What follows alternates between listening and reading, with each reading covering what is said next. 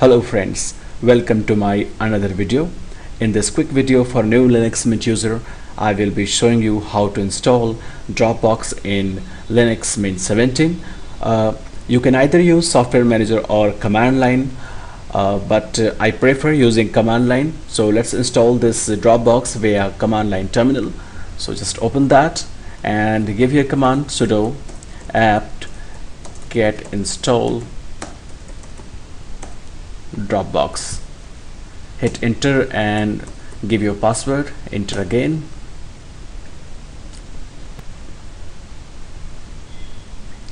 So this Dropbox is now installed.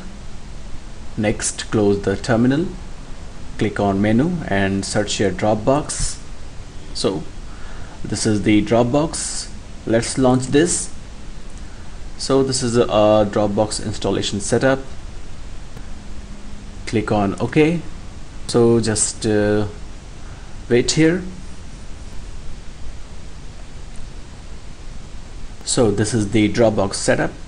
I already have a Dropbox account, so I'm gonna select this one. Next, and I'm gonna log in to Dropbox with my email and password. Next, select the typical to set up the Dropbox with normal settings. Click on install, and a new Dropbox folder is created into your home folder. So next,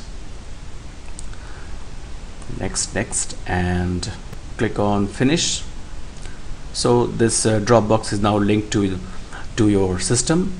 And next, let's open the home folder, and here you can find the new folder Dropbox is created, and you can keep any file or data to synchronize this with your Dropbox server. So that's all for now, friend. I hope this video was helpful for you.